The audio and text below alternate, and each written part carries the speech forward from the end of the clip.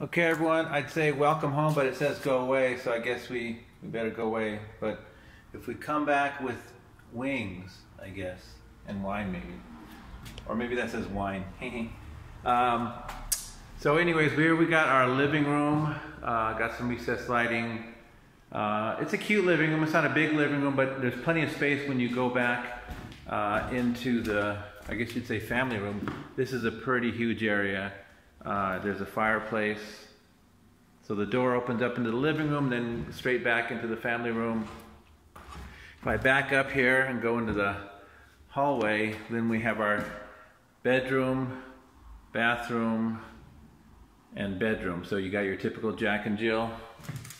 You can see the floors are actually in good wood condition, just not finished. Like if they were to just sand it and stain it, it would look like the rest of the house.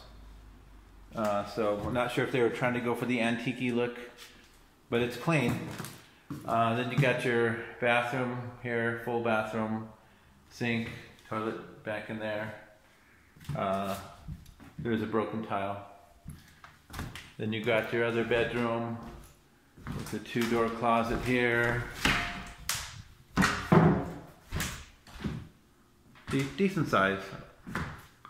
Okay, so now we will walk back into the family room. Again, a pretty good sized family room. You got your backyard. Pool does need cleaning. It looks kind of greenish out there. Let's see. There's a bathroom here off the family room, a 3/4 bath. Looks okay. Then off the family room you have the kitchen. Not sure if they'll do painting or not. I do see like specks and things, so like it's been lived in. But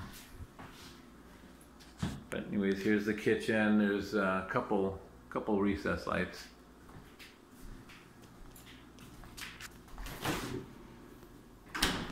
And then off we go into the backyard. Of course, here's our washer dryer area. So there's no washer dryer, but there is everything else except for a microwave, it looks like. And then here we are in the backyard. There's a pool cover there, so that's good. You can cover the pool when there's wind or winter. And then there's a garage.